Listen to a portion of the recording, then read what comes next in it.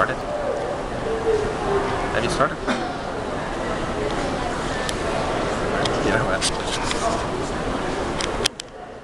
Just let me know. Alright. So we just finished up at the WWE Hall of Fame ceremony here.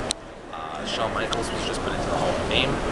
Road Warriors also went in the Hall of Fame, and obviously the moment that everyone will be talking about in the wrestling industry happened at the end when Shawn Michaels and Triple H brought out Kevin Nash and X-Pac. First time X-Pac's been seen on WWE TV since maybe 2001, in a complete decade in which he has done many things like One Night in China and several well-publicized episodes with demons and whatnot, what have you.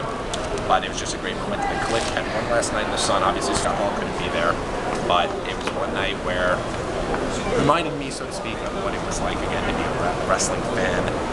Many people really feel this business. Many people roll their eyes whenever I say anything. But in all honesty, it was one of these deals where I feel as if it's just great to be a fan. I cannot wait till the WrestleMania tomorrow night.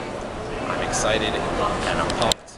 And honestly, it's a good time. We're actually right now waiting for the MARTA subway station right here in Atlanta, Georgia, and when we go back to the hotel, we're very pooped, we're very tired, and we are going to pretty much get on the subway here, head back to the hotel. Keep talking. And tomorrow morning, we will wake up at pretty early and get ready for 4.5 hours of professional wrestling at the Georgia Dome. Very pumped about it, very excited, and at the end of the day, it'll be one to remember. It's been a great Access event was fun today. Just great to go out there and see a bunch of stuff. Legends today at the Hall of Fame was amazing. Shawn Michaels was one of my all-time idols, one of my all-time people, and I'm just pumped to have seen him do it. He's well deserving. We're gonna call it a night. We'll see you tomorrow morning. Take it easy.